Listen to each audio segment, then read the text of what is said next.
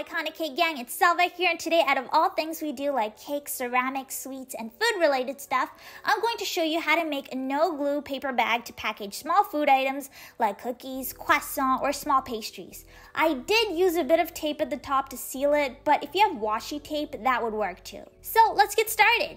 You'll need a pretty large piece of paper. Kraft paper is economical and great for food, plus it's inexpensive too. Over here, I am using a 12 by 12 inch square piece of Kraft paper, and the first thing we're gonna do is fold it diagonally. Then we're gonna fold the triangle again in half and repeat it one more time. Basically, what we're doing over here is creating creases without working so hard.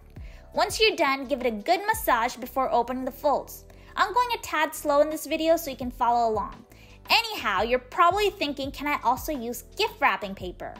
Oh yes, you can certainly use any kind of paper that is somewhat thick. Flimsy paper might work too, as long as it's not coated with that cellophane kind of coating or UV coating. But keep in mind that you won't be able to put anything super heavy in it.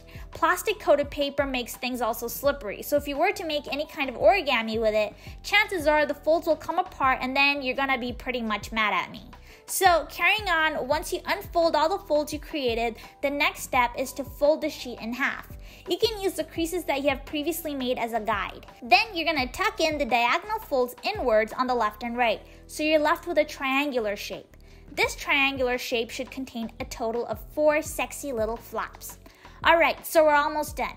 Now, this is the most complex part in the entire process, but it's a breeze once you get the idea. Flip your triangle upside down so its pointy part points downwards. Then fold 1/3 of the tip over the triangle.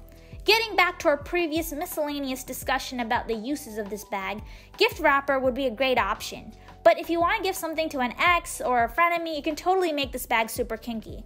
This is actually the best time to show them what they're missing out on. So what you should do is crumple the paper like crazy before beginning this entire tutorial, and then make the bag. It might look smashed, but this is the look that you're going for anyways. Just make sure that you don't put anything like super heavy in it, or your items might fall out of the bag before you even hand it over. If that happens, take it as a sign of bad karma and drop the idea. Okay, enough of me chatting, we need to focus on the actual tutorial now. We're almost done anyways. This is the part where you need to look at me folding the paper carefully. What we're doing now is using the mini triangle that we folded in the bottom as a guide to make the width of our bags wide.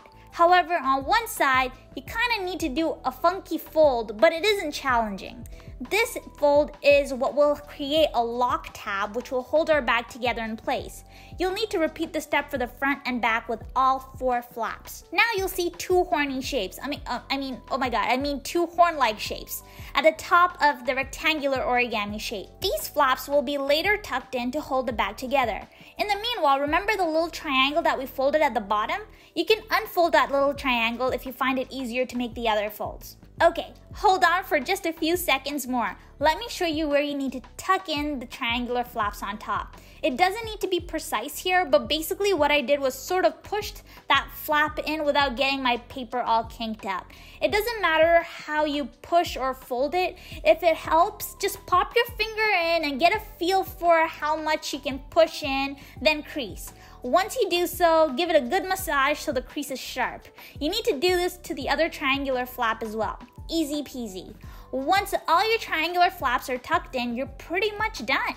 All you need to do is open the bag. Just keep in mind that since the bottom of the bag is just one layer, it's great to hold light items. I think I said that a million times, but you know, it doesn't hurt to remind you unless you decide to warrior it out and fold it with a stiffer cardstock. I prefer to use washi tape, but for the purpose of this video, I used a transparent tape just to show how the bag would look like if I wanted to close it. The tape really helps close the bag. I know that with the average brown paper bag, you can roll the opening down a couple times to close the bag, but in this case, it's a little different because the bags will be smaller unless you decide to use a massive size of Kraft paper. But for smaller bags, I recommend using a bit of tape to close it, if you want to close it, that is. Oh, and another tip for opening the bag is to tap the pointy part towards the table a couple times. This will flatten the bag and it's much easier than trying to flatten it with your fingers. And from there on, you're good to go. See, you have made your very own brown paper bag from a square piece of paper. Impressive, eh?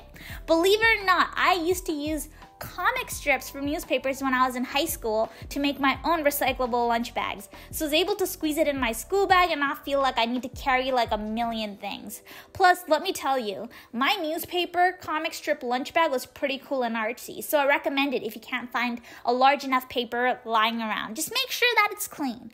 So that's a wrap for now. Hope you enjoyed this video and found it useful. If you make these bags, let me know how it went in the comments below. I would love to know what you think, and I'll see you guys next time. Until then, bye for now.